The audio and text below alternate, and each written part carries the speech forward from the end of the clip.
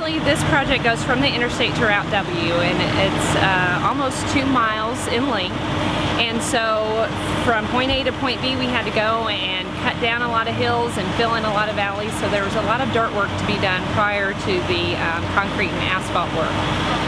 What happened was before winter hit, we had gotten all of the dirt work completed, but what happened was we left all of the dirt exposed throughout the winter months. And so what happens then, you have a lot of freezing and thawing, expanding and contracting of your soils.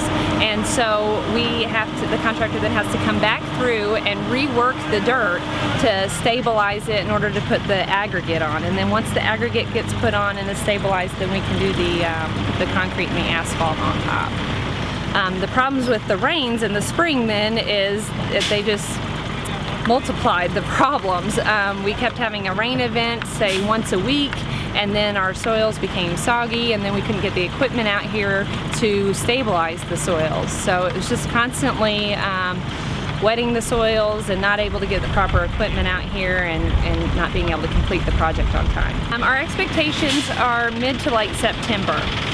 The reason for that, after today, the 2-lane section of this project will be completed, and then we'll have to go back